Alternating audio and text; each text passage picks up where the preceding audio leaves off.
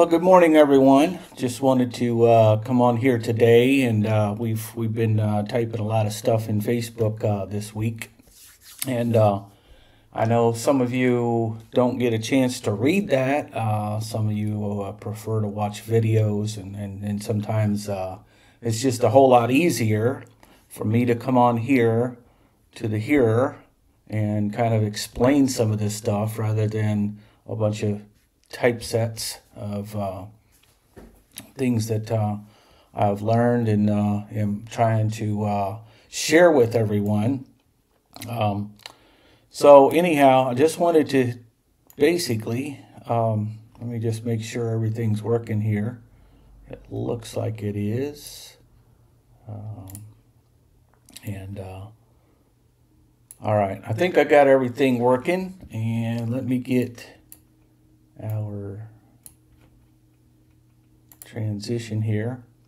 All right, so I wanted to talk about a few things this morning. Again, this is somewhat of a reiteration of what I've talked about throughout the week.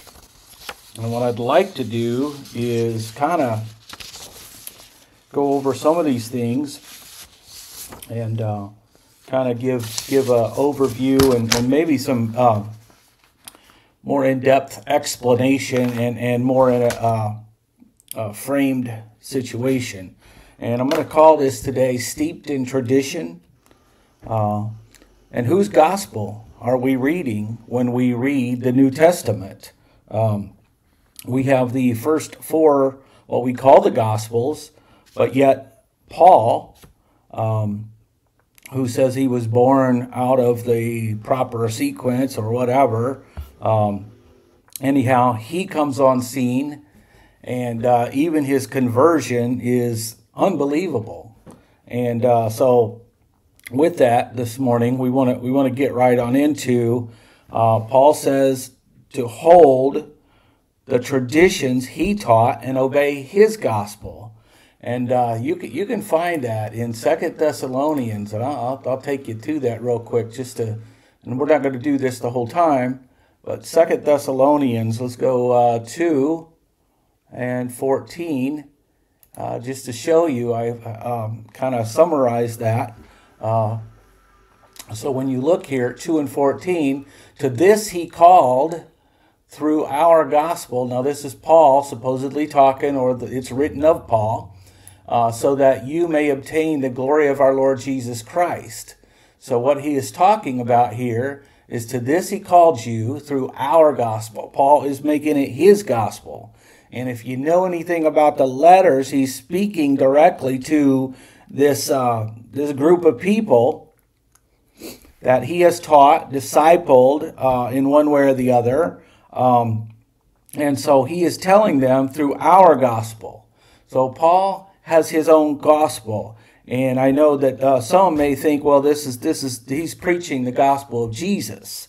But I will assure you today that, and let me just show you here, if you were to do a search, and by the way, just in full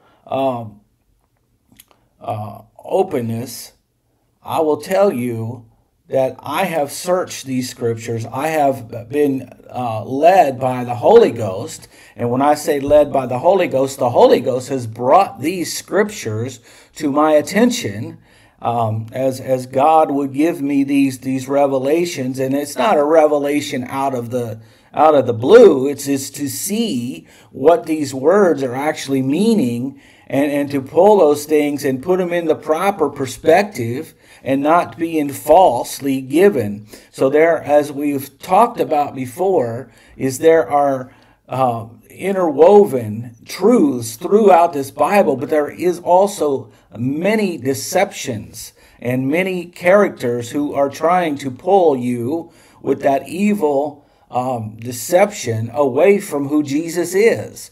They don't want you to follow Jesus. And if they can get you to follow man, then that is exactly not following Jesus. So when you look at that, so here we are.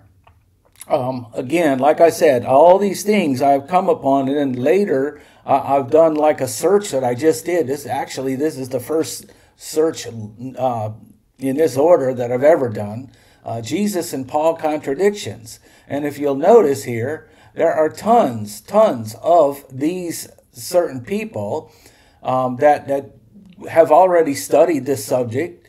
They go out and you can go on YouTube or wherever you want, Google, whatever, and you could find at odds with the teachings of Jesus.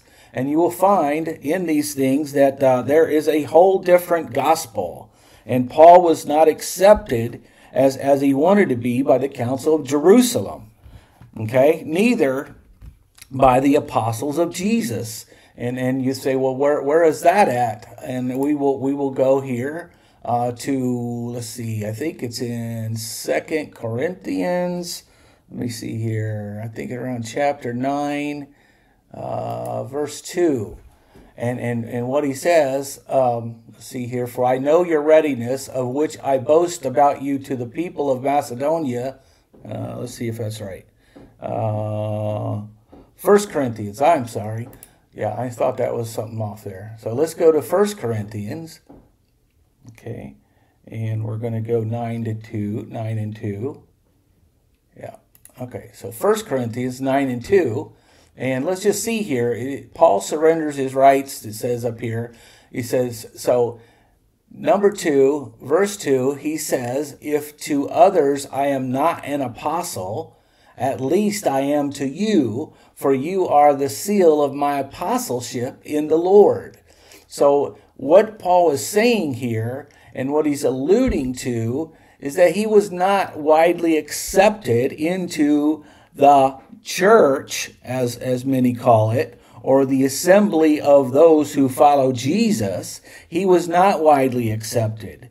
And we will get more into that as we move forward here. But he made his own following, and it is clear he used the name of Jesus to lure and then instituted his own gospel based on his vision. What was his vision?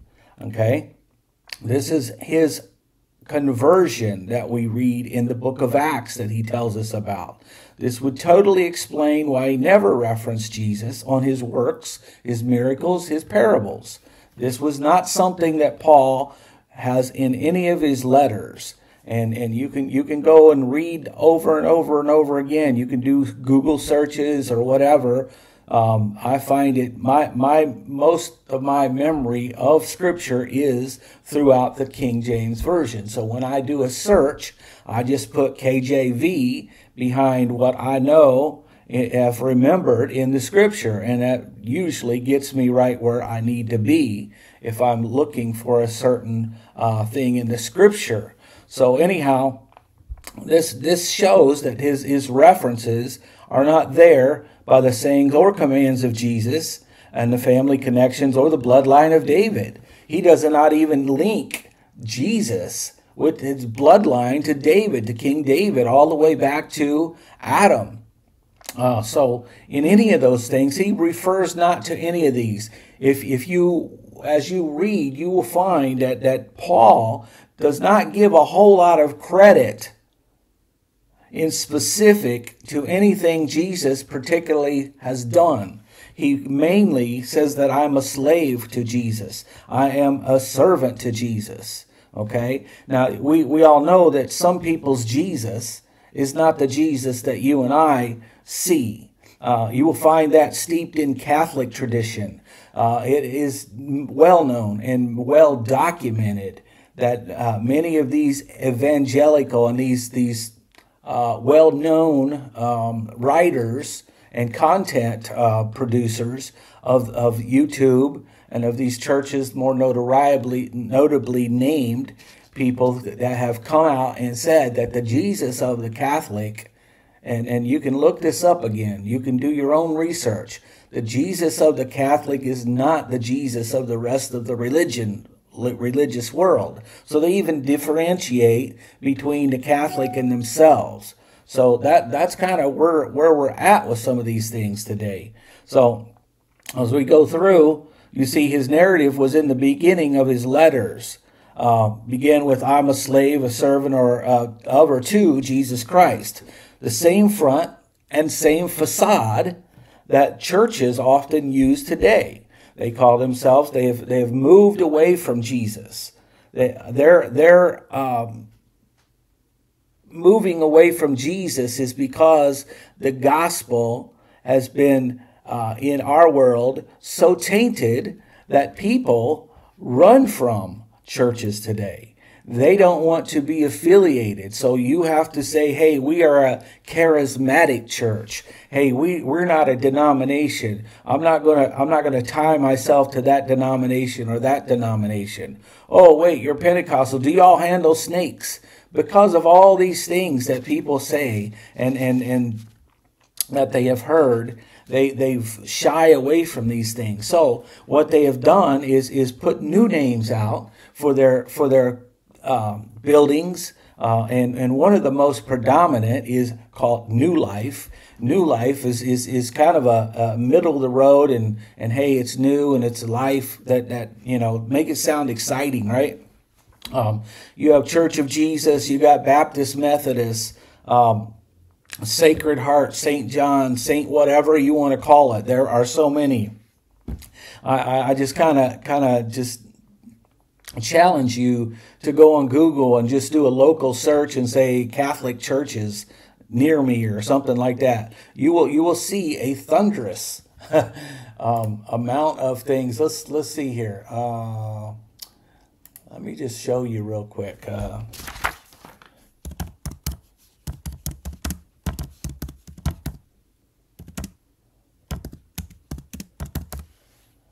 So if I was to do that, you would see all kinds of churches all over the place.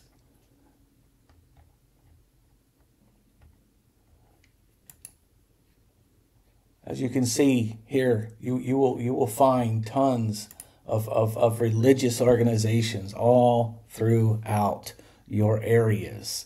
And so anyhow, that's what we have today. We are fully saturated with religion, and no reason that it's not surprising, I should say, that people veer away from religion because it is confusing, and we've all heard God's not the author of confusion. And this is exactly when you get into the religious world, when you're looking at a church, you're finding all these various ways and gospels, and many of them have made their own gospel, even aside and added to and subtracted from even the pages that many follow today. They'll have their own. That's why you have a Methodist. That's why you have a Baptist. That's why you have sister churches of Catholic.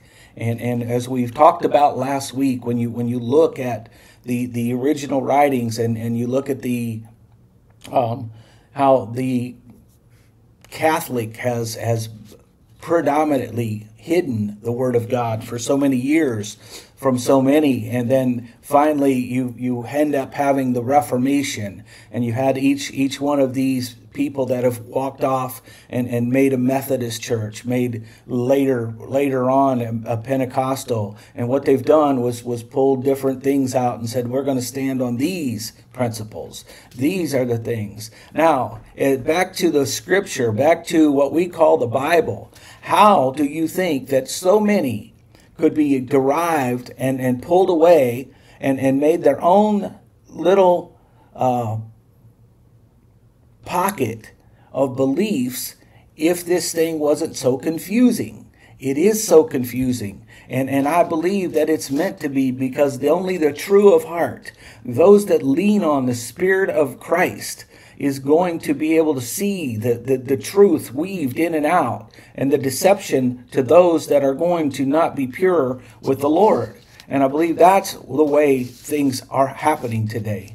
And if you want a pure heart, you want to serve God, and your heart is open to Him and not filtered through religion, God will pull these things out for you and show you what I'm seeing today, what He eventually showed me, because my eyes began to be open to it. My heart and my mind said, hey, Lord, This is not right. These things are very troubling that is in the so-called churches that even we called the closest to what we thought the Bible meant.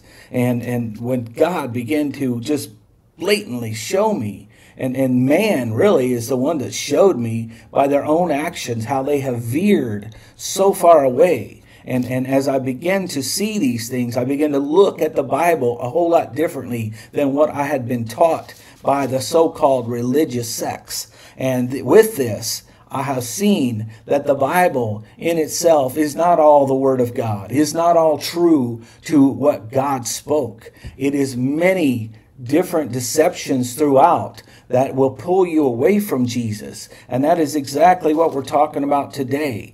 Clement of Rome, AD 99, and you can look this up. You can go out and research this for yourself. But they have found it, like let's go to Galatians. Let's run over to Galatians here, 2 and 11. And just to pick it up here.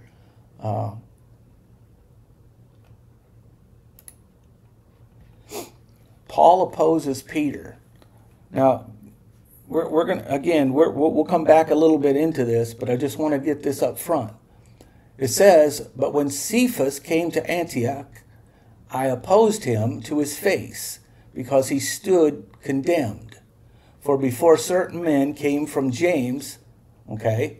So we've got these little pockets of believers now, right? So James, who is the brother of Jesus, and now Paul is opposing Peter, who he's calling Cephas.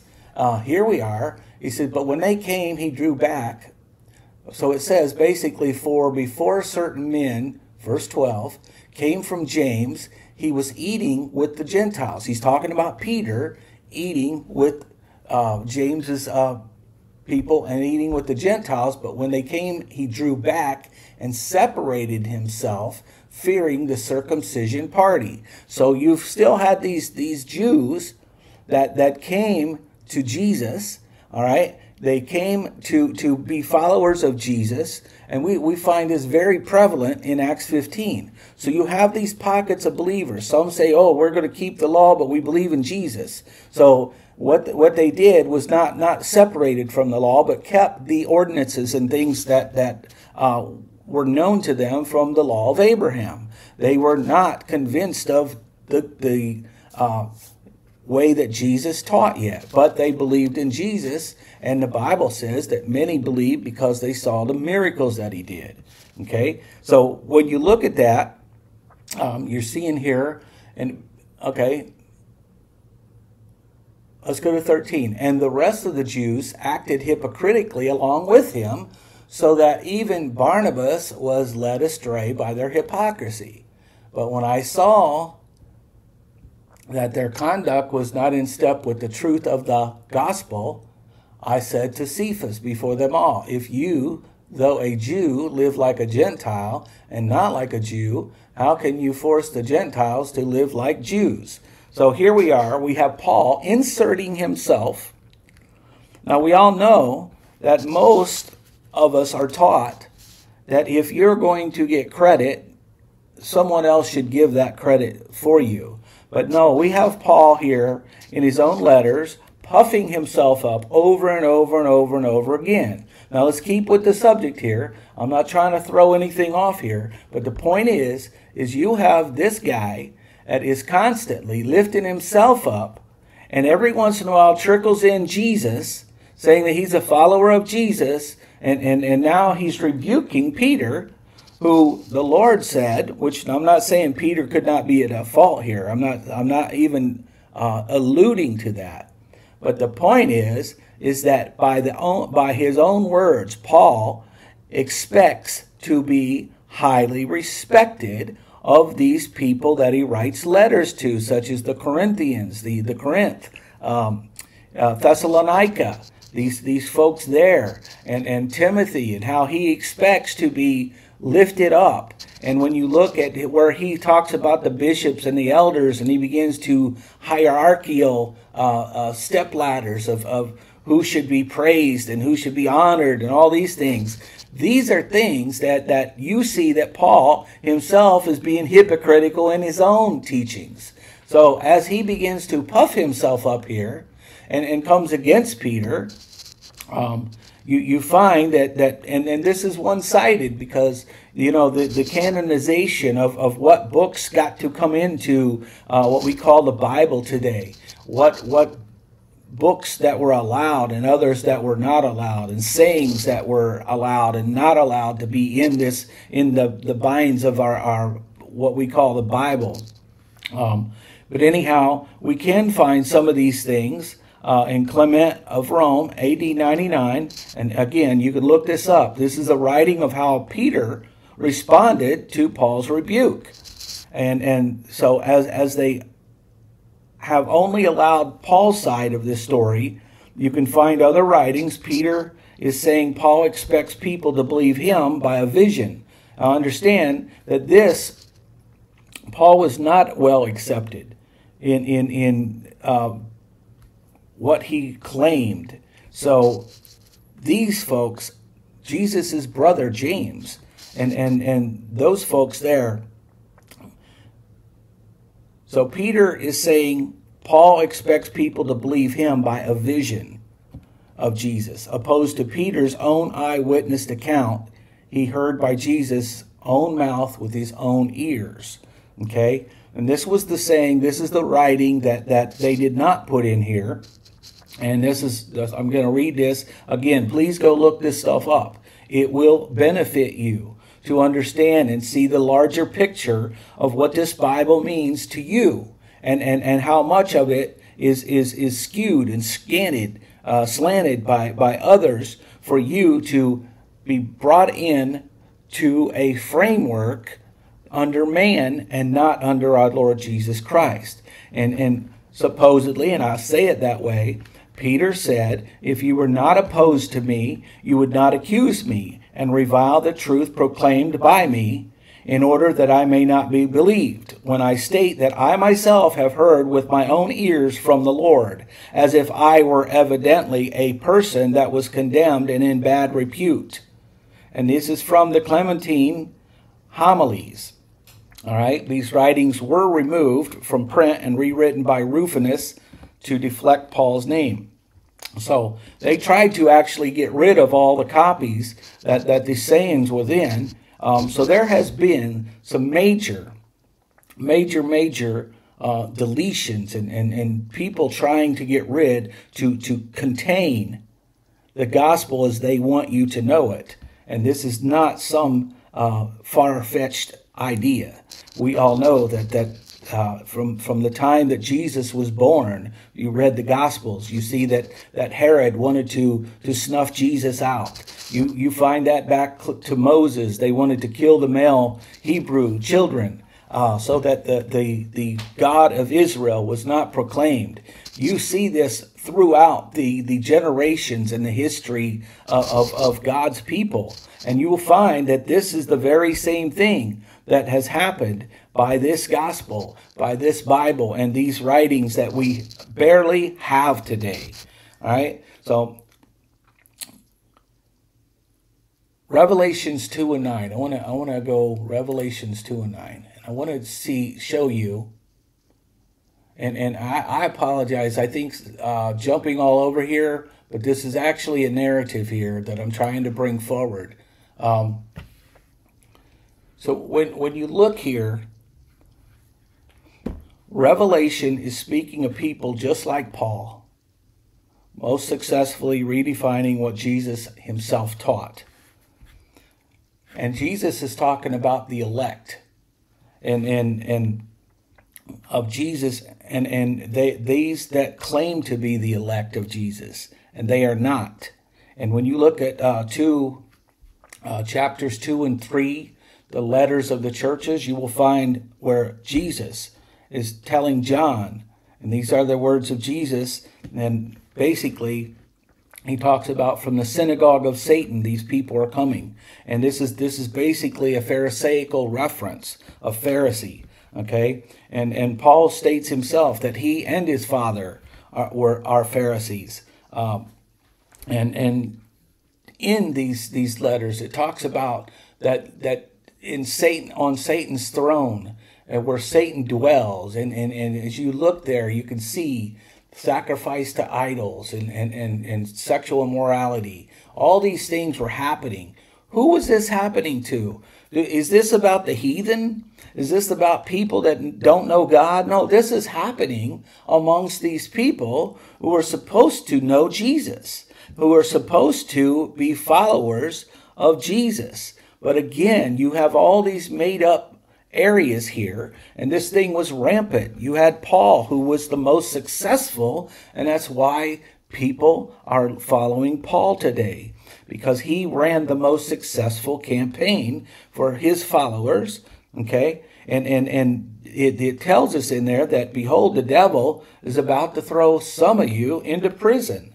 Now, what I want to do is I want to show you that during this time, and Paul was alive when Jesus was around. So when we go here, I'm going to go to 26, and we're going to start out here, I believe, at 11. No, we'll go to 9. So let's go 26 and 9 here. And Paul says, I myself was convinced, and he's talking to, I believe it's King Agrippa here. I believe this is his testimony. If not, he does talk to King Agrippa. Yes, he is talking to King Agrippa. So verse 9, he says, I myself was convinced that I ought to do many things in opposing the name of Jesus of Nazareth. Who was Paul convinced of or by in this situation? Who convinced Paul is my question. See, there are a lot of dark and empty areas here that we're not told or filled in by what was happening and who convinced Paul. Okay, and I did so in Jerusalem, verse 10. I not only locked up many of the saints in prison after receiving authority. Well, he received authority, which means he must have made a request. All right, after receiving authority from the chief priest. But when they were put to death, I cast my vote against them. And I punished them often in all the synagogues and tried to make them blaspheme. And in raging fury against them, I persecuted them even to foreign cities. So what was Paul saying? He even hunted those down in raging fury that fled their own country. He punished them often. He locked them up in prison. He consented them to death. Remember Stephen, who was put to death, was stoned, who the scripture said that this was a just man of God, most excellent and full of the Holy Spirit. Opposing the name of Jesus at every turn, Paul says, caused them to blaspheme the name of Jesus, stating that Jesus appeared to him and caused him to be blind. This is the Paul we're talking about. Notice this would have been the first time we ever hear Jesus using fear and harm to convert anyone. See, Jesus was the healer. Jesus was the one that was called to raise the dead. Jesus was the one who was yelled out to calm the storm and to save me, Lord, save us, Lord. And this was the Savior of the world. Amen. This was the King of Kings. This was the merciful. And in the parables, you see that Jesus showed himself to be merciful. Amen. So we have no account of Paul invoking the name of Jesus in these few healings that were mentioned in the book of Acts. Okay. Was it real? Or did we have one of those Benny Hinn fake miracles setups? You know, where they go talk to the people and they'll pick them out and they'll have them come up in a wheelchair and act like they can't walk. And then all of a sudden they rise out of the wheelchair and, well, praise God. And I've never been able to walk. And later on people investigate and they find out that this man was able to walk and it was just a ruse. And all these people begin to take out their pocketbooks and their wallets and give money because they wanted to be a part of something good. These were extreme deception. And even if the healings were real. We know that the Bible said that the devil himself will come as an angel of light. We know that God will someday send strong delusion that they would believe a lie. How can you be convinced to believe a lie? Did you read Revelation to where the wounded beast, or the man was wounded, the Antichrist, and was brought back to life again, rose back up from the dead? You think that was Jesus in loving healing? No, it wasn't. It was power given to those people.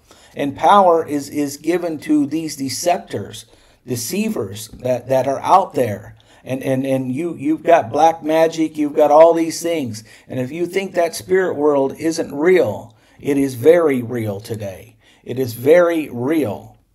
And so they can mimic those things. And through the evil one. And there are so many holes in Paul's stories and no credible proof. His murderous gang were the only adequate, they're not adequate, but the only people that Paul stated himself didn't see Jesus, as he began to say that Jesus called out to him and he was thrown off his horse or whatever and cast to the ground and lost his sight, was blinded, and how Jesus began to speak with him. He said that his own murderous gang didn't see it, but they heard it. They heard a voice, is what he said. And so this story, the Bible says that let every word be established by 2 or 3 witnesses. But see, the problem here, and no wonder that the disciples did not believe Paul, because he had no evidence. He had no witnesses. And so this was based off of just what he was to say. Does this story pass muster to you? It doesn't to me. And even Peter said that things Paul has said was hard to be understood, in my opinion, meaning unbelievable. Again, you have to look at this as what it's meant to be. You find that 2 Peter 3:16, which the book itself is claimed to be a fake book. And there are several in there that they say that are fake writings. And you can go look at that as well. So I'm telling you, folks, that you have got to lean on the Spirit of Jesus Christ as you go through these. And if you don't, you're going to be swept away by every wind of doctrine that man has to offer. And I will tell you today, there are going to be fake miracles. And you say, well, what do you mean fake miracles? Somebody got healed. I've been healed. But it wasn't by the man. It wasn't by the assembly of people. It wasn't linked to a denomination. It wasn't linked to a group of people. It was linked by the name of Jesus that I was healed. Amen. It wasn't linked to man, but it was through my own faith in Christ Jesus, my Lord, that things began to happen. Amen. And healing took place. It had nothing to do with man. And if you'll look, you'll see that in the scriptures, you will see that the apostles, the true apostles, would never take credit. And people would bow down to them and they say, get up, we're just men like you. We're just of like compassions. And we did nothing, but we give all glory to the name of Jesus. You don't find that in Paul. You don't find that in the few miracles that you hear or you read. That Paul had performed, or that was performed when attributed to him. You will not find Paul praising Jesus and giving him the credit for it. You may look at the writings where Paul and Silas was in jail. You may bring that up. That is a different thing. That was not a miracle that Paul invoked himself. I'm talking about those types of miracles that were happening with the apostles. Amen. When Jesus left and said that you will be able to use my name and my name. Amen. Will you be able to get devils and demons out? So one of the odd things that I want to go back to Again, where we talked about where Paul brags about withstanding Peter to his face, claimed to be the first authority to bring his doctrine to the Gentiles. Now, here is one of the things that stuck out to me, and it always has, is the fact that Jesus in Acts 10 and 9 had already spoke to Peter with the four-footed beast coming down in a vision. And he had already told Peter, and he showed Peter, that what I have cleaned, don't call unclean. Because the vision was telling Peter, you got to eat these animals that the Jews were taught not to even touch, the fowls of the air and these animals that were not kosher. And the Spirit said to eat those, and Peter said, I'll not eat them. And Jesus said, what I have cleaned, don't you say that it's unclean. So Jesus was conditioning Peter to accept the Gentiles that Jesus was to save. And this was what was happening through that. So when you look at that, excuse me, my GoPro, it gets hot and it just shuts off, and I'm not happy with that. But that's just what we have. I did not do a good job on that. So, all right. Anyhow, let's get back there. So when you look at that,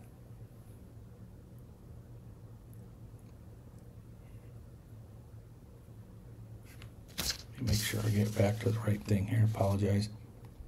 So Paul brags about withstanding Peter to his face.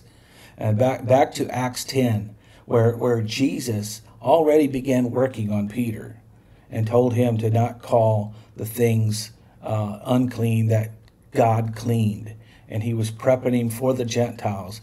And Jesus told Peter that he was to bring the message forth. He had the keys.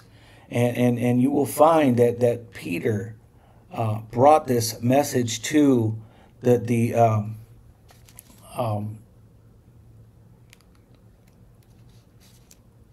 Italians, the band of the Italians. And this is where Peter brought that message. And they were Gentiles. And this did happen the way Jesus said it would. But Paul takes on himself and says, I'm the one that's going to bring the word to the Gentiles. And so that was not the case. Now he took it on himself. He says through a vision of Jesus, and he would be the one to do so. Again, we find in an area here where Paul says that he disappeared for 3 years before he came back and went to Jerusalem.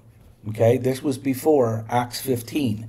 And so it was then that from the dark side, I see the plan to become friends by deception, knowing that violence would never stamp out the Jesus doctrine.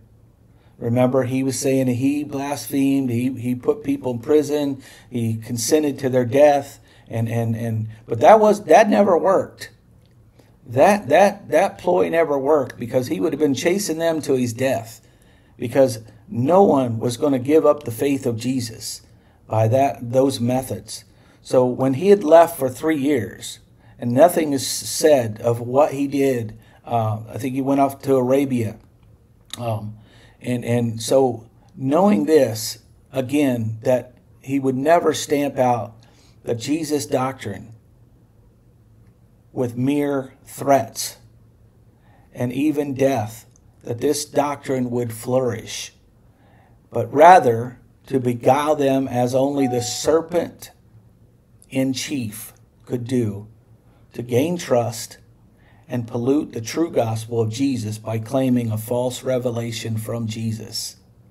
This, my friend, is the ploy. This is the Antichrist. The doctrine of Paul is not the gospel of Jesus. It is not the gospel of Jesus. And I want to go through a little bit here, and I'm going to wrap this up. We're kind of put it on high speed here. But the doctrine of Paul is not the gospel of Jesus. So many other areas to be viewed. letters to the Corinthians, letters Thessalonica, Galatians, Timothy's, his own disciple, not espoused to Jesus, but Paul's own disciples. And that's what it's about here. 1 John 4, 1 through 3, Beloved, do not believe every spirit, but test the spirits to see whether they are from God. For many false prophets have gone out into the world.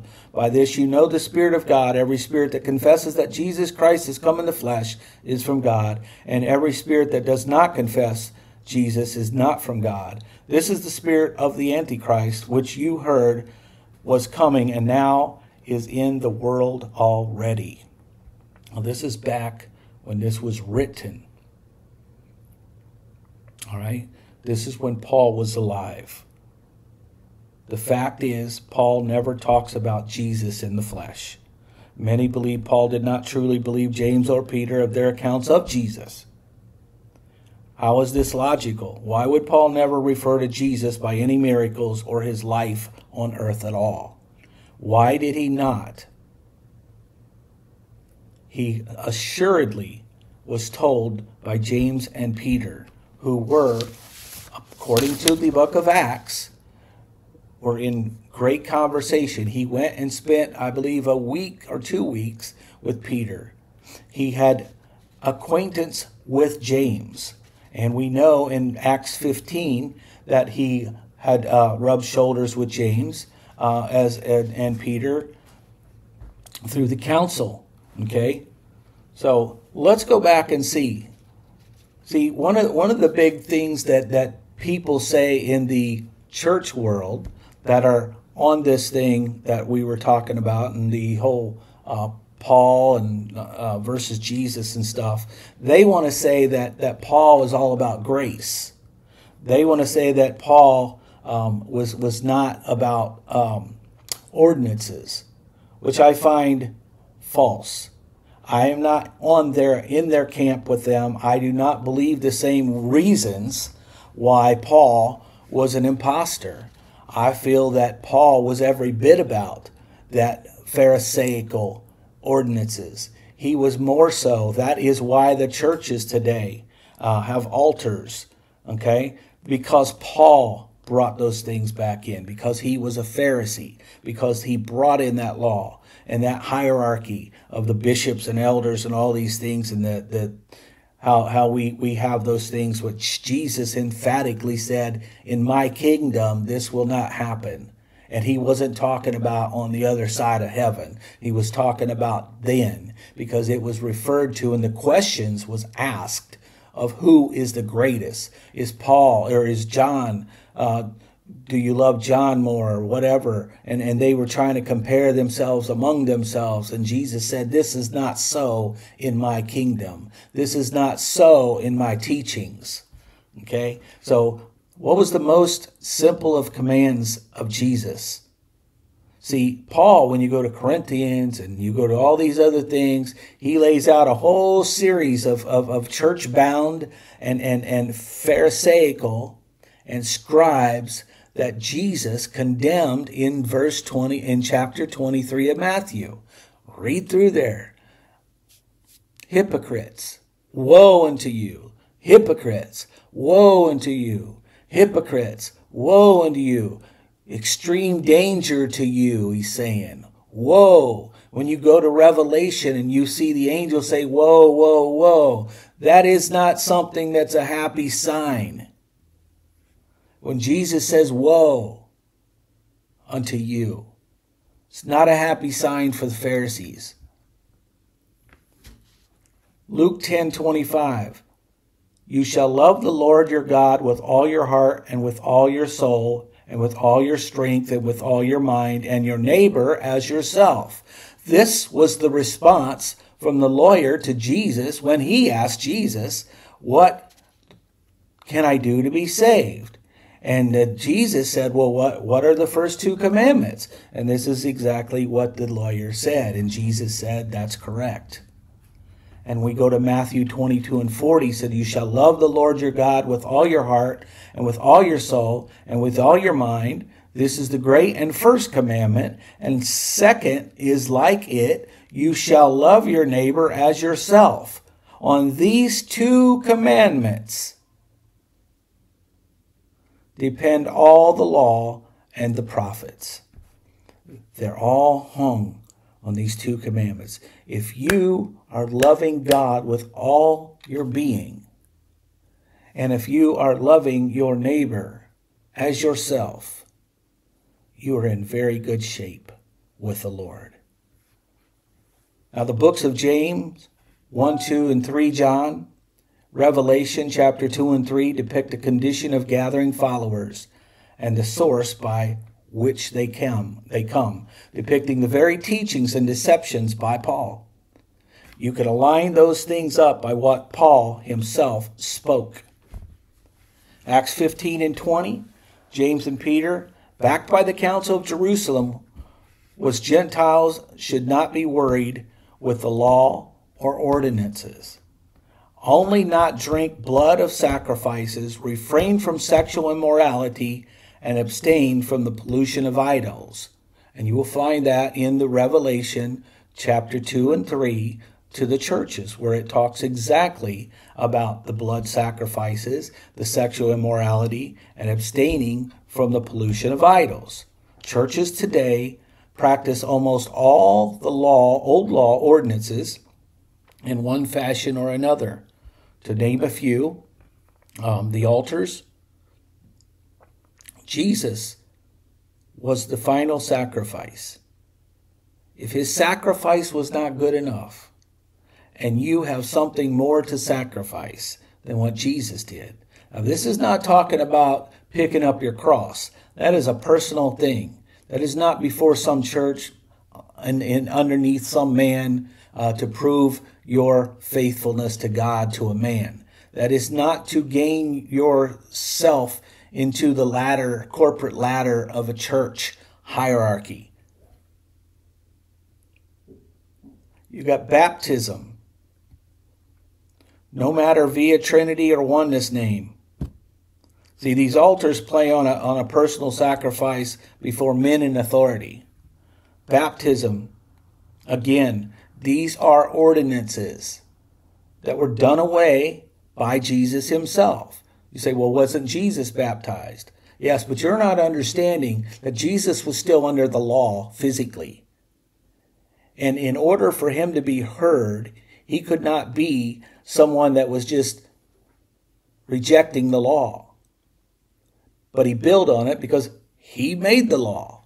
But there was a transition happening here. That grace, that unmerited favor that Jesus brought and died once and for all, behold, Jesus, who taketh away the sins of the world, was what John the Baptist said. And that is who Jesus is today. The churches have brought in tithing. They have moved tithing over, when tithing was never meant but for a particular group of people, even within the Israelites, the Jews. And this was just a niche of people. And there was certain ways to do it, and it was never about monetary coin, money. Never cited for any Gentile to do. Even Paul never said anything about that. But churches today, to gain buildings, pay their people filthy lucre. They claim that you will get a blessing if you do it from God, and you will be cursed by God if you don't. Dress codes. You know, Paul liked to get into, this is where, again, these are derived from letters, and these were stretched and pulled. And they go back to in the name of holiness, which Jesus never spoke of these things in his words. When these people said, "What must I do to be saved?" from John 3, 1 through 5 to Nicodemus, when he replied to the lawyer, and these two commands depend all the law and the prophets. We read at Matthew 22 and 40. We also looked at Luke 10 and 25. Oh, what do you do? If you got these, you're doing okay. Jesus did not add these great burdens to man, in particular, like the scribes and Pharisees. Jesus railed against them. He said, you put heavy burdens, you bind men with heavy burdens on their shoulders that they can't even serve God because of all the little things. He said, you swallow a whole camel, but you strain at a gnat. And that's what Jesus thought about these hypocrites. And Paul talks about hair and men's being short, women's long, and their covering and all these things. Mentioned never by Jesus. Never was it spoke of by others. Wouldn't you think that somebody would have confirmed with Paul on the council and said, hey, you know what? You got some things right there because Jesus did talk about that. I remember him saying that. No, you didn't hear any of that. You know why? Because it didn't exist. These are far-fetched and stretched from commandments. They're pulled from the old law. They're interweaved and in some cases very delicately spliced together to make you believe that you are under that law. Again, Jesus never alluded to continuing on the law of Moses, nor that of the fake Pharisaical teachings. He did not incorporate man to perform your completeness of salvation as the Catholic does. You know, you got to get confession. You know, you got to do Hail Marys. You know, if that priest doesn't allow you to go to heaven, you're not going to heaven.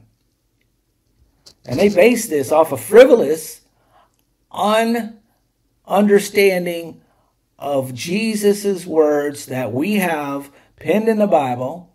And it makes you wonder how much of this is skewed to their framework. Because when you see that they have added, there's no way Jesus taught this. No way Jesus said this. But they put the letters in red, saying that Jesus said, whoever sins you forgive will be forgiven, and whoever sins you retain will be retained. And I said that on the last video. And that's not true.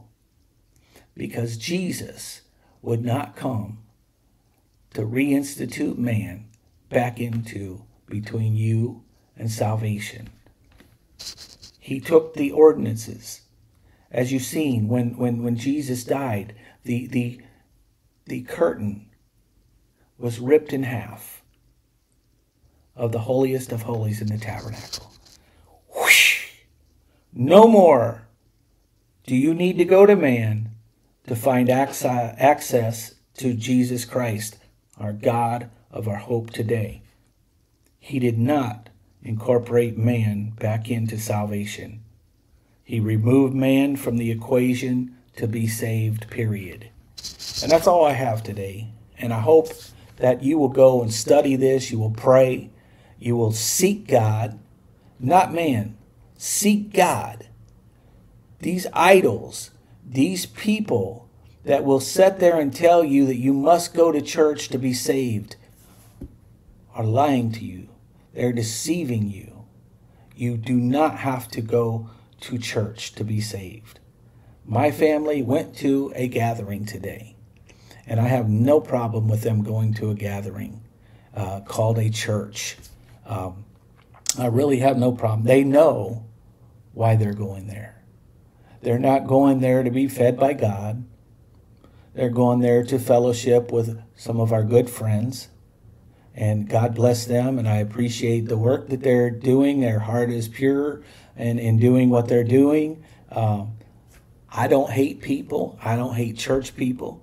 I don't have any problem if that's a social need that you have. But what I am teaching, what I'm preaching, what I am giving and sharing to you today from God, from my heart, is that man is not your authority. Jesus Christ and him only. Keep my commandments if you love me, Jesus said. Don't listen to me. Don't be held accountable to me. Don't find favor with me. Link to God. And if you find favor with God through the name of Jesus Christ, his sacrifice, ultimate sacrifice, where you're never, all you have to do is pick up your cross daily. You pick up your cross and follow Jesus. And you love God with all your being. And you treat and love your neighbor as yourself. You, my friend, are on your way to heaven. And you will be so much better for it. Go in peace today, I pray. In Jesus' name, we love y'all, and we'll talk at you again sometime soon.